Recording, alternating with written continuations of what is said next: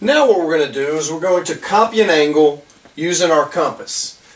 The first thing to do is, what I want to do is I want to copy this angle. Now it's going to be hard to get exactly what that side is, but I can go ahead and draw a straight line here.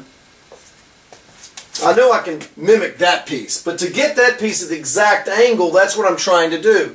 Well, here's what I'm going to do. I'm going to put the end over here so I can make 2 points that are equidistant from that point, from the vertex point on this angle. I come over here and I make a point that's equidistant also.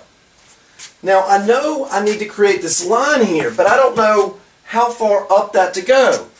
This is where that measuring piece between them is going to come handy. What I'm going to do is I'm going to come back to this angle, put this right where it crossed that path, slide it in to where it's touching right on that path, and if I come over here and do the same, you're going to see it creates the exact same angle opening from these points that are maybe, let's say, 6 inches away. So this point's 6 inches away, and I know the way I created it, this guy's going to be 6 inches away, so it's going to go through, a little weak there, it's going to go through that intersection, and I'll end up having the exact same angle opening.